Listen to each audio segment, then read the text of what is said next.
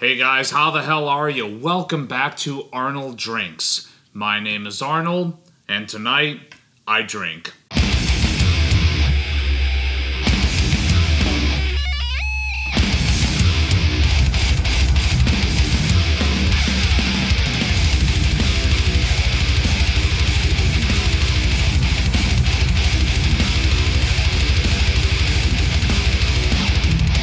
So tonight, I finally get to dive into something that's been on my shelf for a while. You guys know that I have visited Crowded Barrel in South Austin before. I have done a review on the Single Mom, the Malt of Magnificence. That was on a Mini Bottle Monday, and I've also done a review of the Errant Barrel, which I love. That is honestly one of the best whiskeys on my shelf, if you ask me. And now I finally get to also dive into this. This is Eleanor, but this is the wheated Eleanor, meaning that it has a mash bill of, I want to say it's 45% wheat. Yeah, 45% wheat in the mash bill, but it is still a bourbon with 51% corn in there. The rest is made up by malted barley. This is from Crowded Barrel in South Austin, home to the Whiskey Tribe and Whiskey Vault guys. This is super transparent. Right on the back of the bottle, it says that they source 2-year wheated bourbon from MGP in Indiana. It says what the mash bill is, and then it says that they sample the barrels from time to time, and then at some point they choose what to blend together. This is basically a 2-year bourbon. On the side sticker here, it says that it is 118 proof, meaning it is 59% ABV. It does list an age statement of 39 months. Now, my question would be, is it 39 months in addition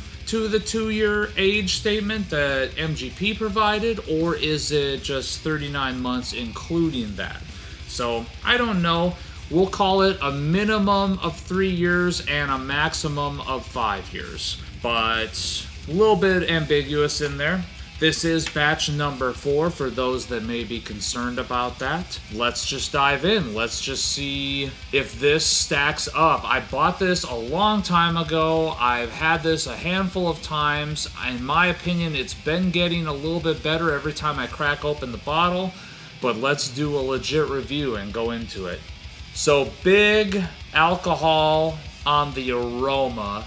Not like an ethanol hint, like a paint thinner kind of note like Weller Special Reserve gave me all those many moons ago, but carrying with it a citrusy note.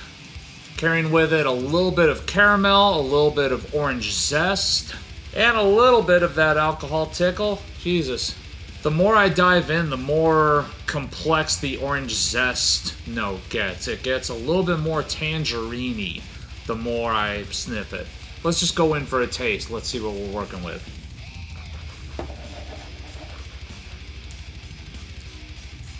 Very, very nice. Has kind of the characteristics I get out of a lot of wheated whiskeys, with that kind of big, sweetened cherry note, a bit of honey sweetness that's in there.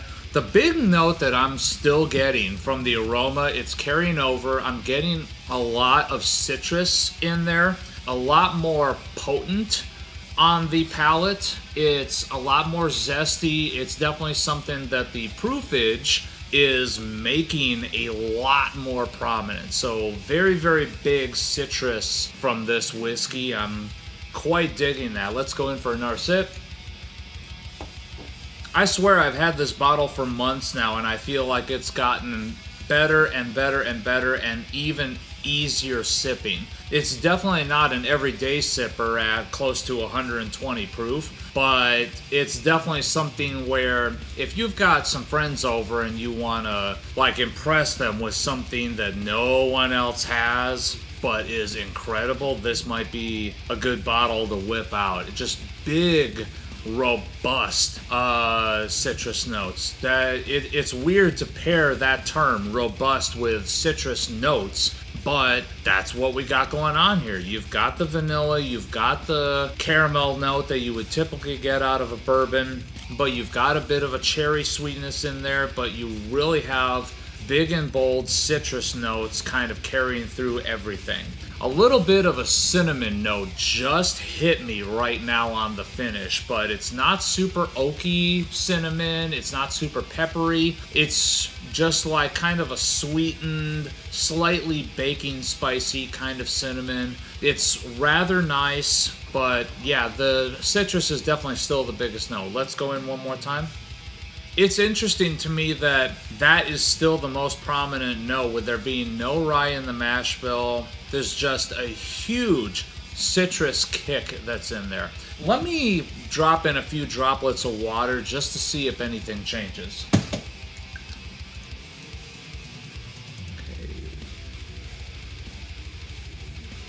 Okay, just dropping in about 5 drops into what's remaining in the glass. Gonna shake it around a little bit, see what happens there.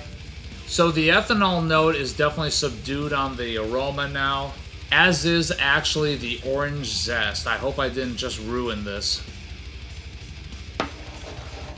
It's funny, add water to it and it almost makes it a little bit more of an astringent affair. Definitely still getting a lot of cinnamon on the back end, still definitely getting big and bold orange zesty notes coming through there. Any sort of graininess that was present is definitely a lot more subdued, getting a little bit of a soft oak note that's trying to creep out.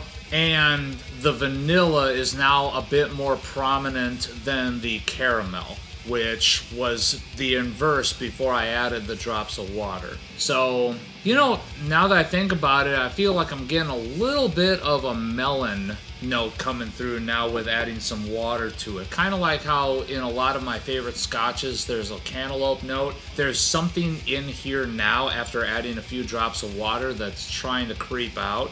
Still incredibly enjoyable, but in my opinion, yeah, I kind of ruined it a little bit by adding those 5 drops of water. I should have just left it alone, because at the cask strength, barrel proof, full proof, the 118 proof, this thing is kind of really awesome.